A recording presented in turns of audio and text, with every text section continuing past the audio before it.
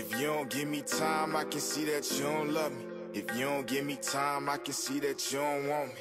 I gave her my love, but she ain't give it back. Yeah, I caught feelings, started to get attached. I gave you my time, but you ain't give it back. But it's cool, baby, at least I know where we at. Hey morning loves, welcome back to my channel. As y'all can see, today I am back with another wig review. Today I have the Water Wave Bob from VSHOW hair. This hair is in 10 inches and it is super lovely, y'all. It is so soft and the curls are really pretty. And this hair came in this black box. Yes, it's a little beat up because delivery people just aren't careful with certain merchandise. Yeah, so this came in this black box, and inside, y'all, this was the most clutch gift I have received from any company. This is a beauty blender from Real Techniques. I already have one of these, and I feel like is the best beauty blender I have ever used, like ever. I'm sure there are better ones, but of course those are more expensive. But this one right here is a drugstore beauty blender and it's very affordable, y'all, and wonders. I also have a brush to go with it. This is the Expert Face Brush as well, the Real Techniques.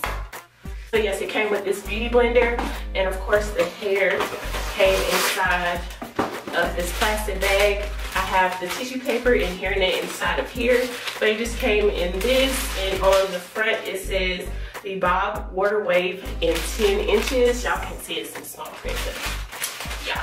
And I did pluck the hairline just a little bit because the hairline did come really full. And this is a lace front wig, again in 10 inches. This hair is so pretty soft. This is like the softest curly hair that I have ever had, you guys, like no joke. It doesn't tangle at all. I did in this video later on, I'm going to show you guys how I got this hairstyle right here and how I got the curls. I didn't show how I got the hair dry. I was just going to let the hair air dry throughout the day, but I decided to go ahead and use my blow dryer and just blow dry it out and get the fullness that it needs, because I like full fluffy hair. But y'all, this hair is... There is a con about this hair. This hair does shed.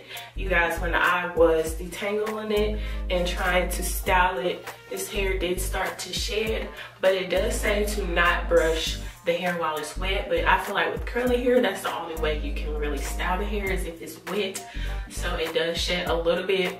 I'm not sure if that is from me plucking the hairline or whether the hair just sheds, but that is one con about this hair. Other than that, I really love the hair. Again, the softness is uncomparable. I've never had curly hair this soft, you guys. And it's not tangling on me, and it didn't take long to dry.